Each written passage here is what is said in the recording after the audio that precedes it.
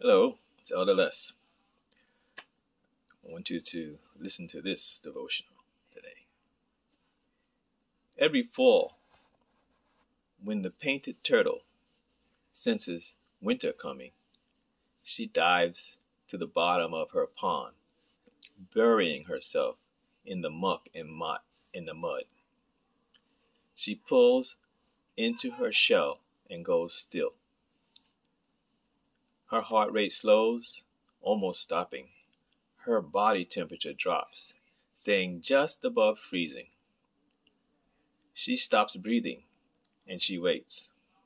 For 6 months she stays buried, and her body releases calcium from her bones into her bloodstream, so that she slowly begins to even lose her shape.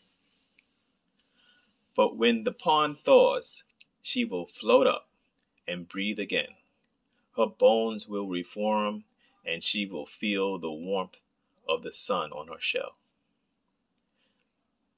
I think of the painted turtle when I read the psalmist's description of waiting for God.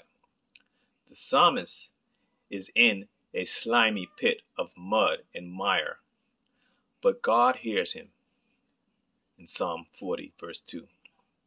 God lifts him out and gives him a firm place to stand.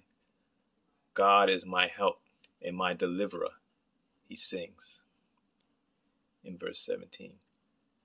Perhaps it feels like you've been waiting forever for something to change, for a new direction in your career, for a relationship to be restored, for the willpower to break a bad habit, or for deliverance from a difficult situation.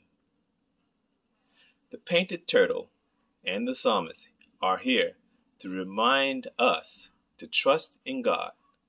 He hears and he will deliver. I hope this devotion blesses you today.